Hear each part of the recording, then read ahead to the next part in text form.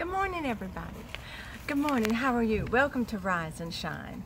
You know, today I want to talk to you about trust, because trust is always such an issue for me, and most probably for you too, when you're walking through something that's long term, or even when you're walking through something for one day and or weeks. I find trusting God, it can be very difficult, and because it's so hard, because trusting is something you don't see.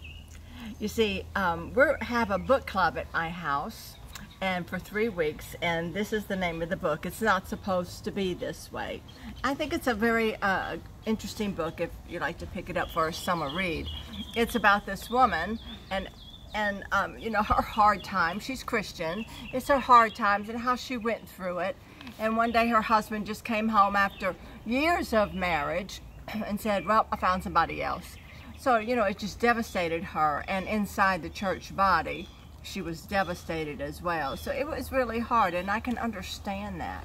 I understand that trusting God takes a lot out of you. Because when we studied in Job this past spring, I love Job only because I realized that it's so easy to see what the devil's doing. We can see the sickness, we can see the devastation, we can see the hurt and the pain, we can see the death, we can see the loneliness. We can't always see what God's doing, can we? We can't always see what He's doing in the midst of my problems. I can't always see what God is doing when I'm in pain. I can't always see what God's doing when I've been walking this walk for 5 years or 2 years or 1 year or 1 month. It doesn't matter. When you're in pain and you're discouraged and you're depressed, life is hard to hold on to something you can't see. But you see, that's exactly what the devil is looking for. That's exactly what he's hoping for.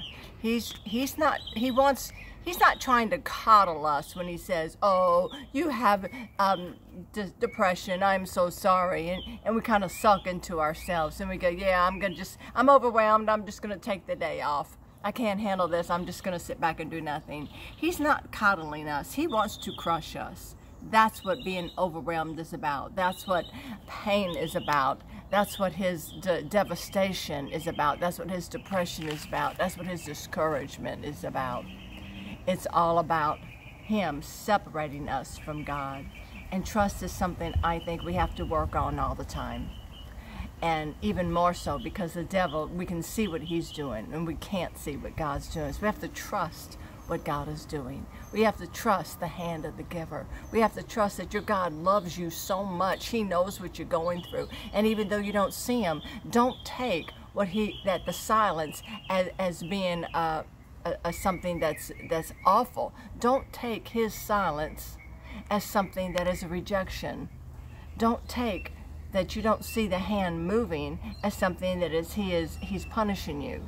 Don't take the opposite negative feeling, because that's what the devil wants us to do. He wants us to take that. What we do is trust the hand of God. Trust the hand of the giver.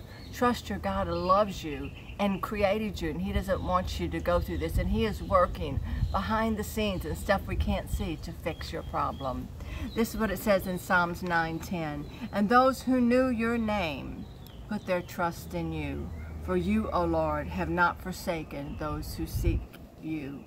I found that in my most hardest times when I'm trusting God, the best thing that I can do when trust comes hard is to seek God in his word, to read the Psalms, to read John, to read the Gospels, to read Corinthians and Romans. Just read all you can and glean from what he's trying to tell you, and it lifts you up and gives you courage.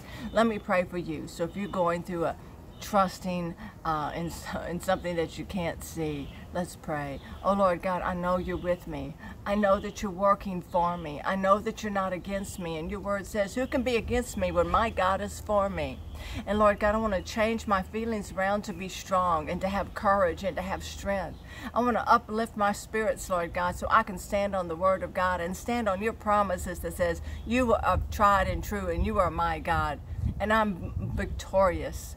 I am victorious, and I am blessed, and I am favored. When I walk in a room, the atmosphere changes. I thank you, sweet Jesus, that you give me love that abounds me, and you give me strength, and I can walk through this in the name of Jesus. I pray that everybody's going to have a great day, and we will rise above, and that we will rise and we shine above every problem, everything that the devil throws you. You are more than a conqueror. Amen and amen. Go out and make it a rise and shine day. I'll talk to you later. Bye-bye.